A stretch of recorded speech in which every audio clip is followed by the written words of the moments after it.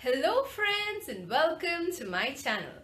In this video we'll be learning about the bones of the vertebral column. Now before I start with the explanation of the lumbar vertebrae with the specimens, please note that these holes right here in the middle of the body of the vertebrae are not a part of a true vertebrae.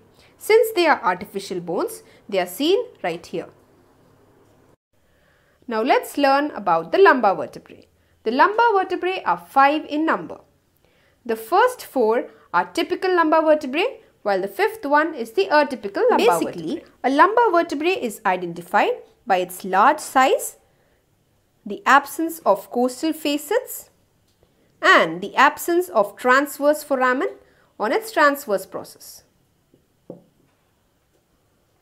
Now let's look at the features of a typical lumbar vertebrae.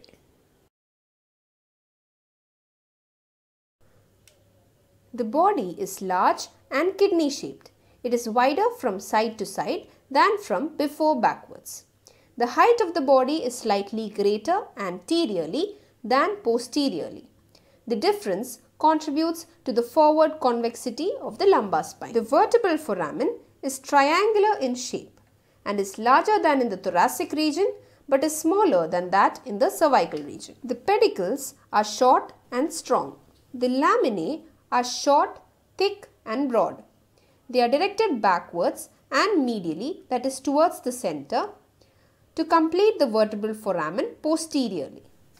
The spine or the spinous process forms a vertical quadrilateral plate directed almost backwards and only slightly downwards.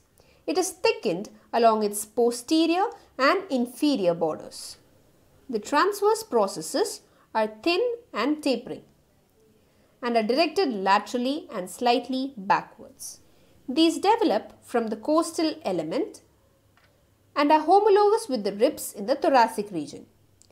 The postero-inferior aspect of the root of each transverse process is marked by a small, rough elevation, the accessory process, which represents the true transverse process of the vertebra as it develops from the transverse element of the vertebra right here. The length of the transverse processes increases from vertebra L1 to L3 and thereafter it decreases. The superior articular processes lie far apart from the inferior articular processes.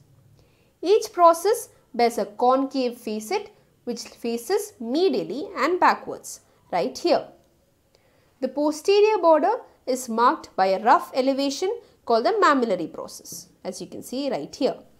The inferior articular processes lie nearer to each other than the superior articular processes. Each process bears a convex facet facing laterally and forwards. These are the two facets, this and this. Now let's look at the fifth lumbar vertebrae. This is the atypical lumbar vertebrae. There are 3 most important distinguishing features of this vertebrae. Firstly, the transverse processes are thick, short and pyramidal in shape. As you can see, they are pyramidal in shape. Secondly, the distance between the inferior articular process, as you can see right here, is larger than or equal to the distance between the superior articular processes. Thirdly, the spine is small, short and rounded at the tip. Other features of the fifth lumbar vertebrae are that the body is the largest of all lumbar vertebrae. The anterior surface of the body of the vertebrae is more extensive than the posterior surface. This difference is responsible for the creation of the sharp lumbosacral angle or the sacrovertebral angle and is 120 degree in an adult. Now let's look at the attachments of a lumbar vertebrae. The upper border and the lower border of the front and the back respectively give attachment to the anterior longitudinal ligament and the posterior longitudinal ligament. This is the anterior longitudinal ligament. This is the posterior longitudinal ligament. Lateral to the anterior longitudinal ligament, the right crus of the diaphragm is attached to the upper 3 vertebrae while the left crus of the diaphragm is attached to the upper two vertebrae. This is the right crus of the diaphragm. Behind the line of crura, the upper and lower borders of all the lumbar vertebrae give origin to the psoas major muscle. This is the psoas major muscle. The spine provides attachment to the posterior layer of the lumbar fascia, the interspinous and supraspinous ligaments, and also it gives origin to the erector spinae, the multifidus and the interspinous muscles. Let's look at the attachments on the transverse process. The tips of the transverse process gives attachment to the middle layer of the lumbar fascia.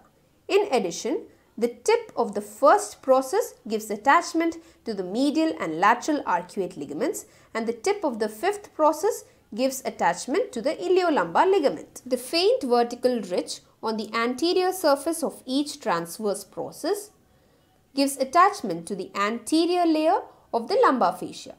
Medial to the ridge, the anterior surface gives origin to the psoas major, and lateral to the ridge, it gives origin to the quadratus lumborum.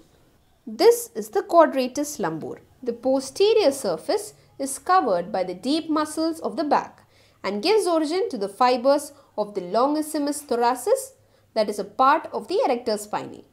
The accessory process right here and right here gives origin to the medial intertransverse muscles. This is the longissimus thoracis. The upper borders and the lower borders gives origin to the lateral intertransverse muscles. The mammillary process right here gives attachment to the multifidus and to the medial intertransverse muscles.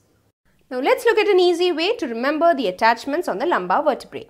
I have made 4 different mnemonics for the 4 different parts of the lumbar vertebrae. That is the body, spine, transverse process and articular process. The mnemonic for the body is anterior and posterior parts of tall cross. For the spine we have semi-pi. Transverse process we have Queen Linda found the long Indian so part interesting. For the articular process we have 2 words mm. Please note that the green color indicates the attachments of ligaments. The red color indicates the origin of muscles. Let's look at the first mnemonic, that is anterior and posterior parts of tall cross. Anterior stands for the attachment of the anterior longitudinal ligament. Posterior stands for the attachment of the posterior longitudinal ligament. Part stands for the origin of psoas major. Tall stands for the attachment of tendinous arches, as the T here is the same. Cross stands for the origin of the right crus of the diaphragm. Moving on to the next mnemonic, we have semi-pi. The S stands for the supraspinous ligament, E for the origin of erector spinae, M for the origin of multifidus, I for the attachment of interspinous ligament. Then P for the attachment of the posterior layer of the lumbar fascia, I for the origin of interspinous muscles. Now moving on to the next mnemonic, that is Queen Linda found the long Indian so part interesting. We have Queen, which stands for the origin of quadratus lumborum muscle. Linda for the origin of lumbar fascia. Long for the origin of longissimus thoracis. Indian for the origin of intertransverse muscles. Soap for the origin of psoas major. Art for the attachment of the arcuate ligaments. Interesting for the attachment of the iliolumbar ligament. Finally, moving on to the last mnemonic for the articular process, we have MM. M stands for the origin of multifidus and the other M stands for the origin of the medial intertransverse muscles. I hope you found this video helpful. To get updates on my latest videos, click on the subscribe button. To get notifications, tap on the bell icon. Thank you for watching.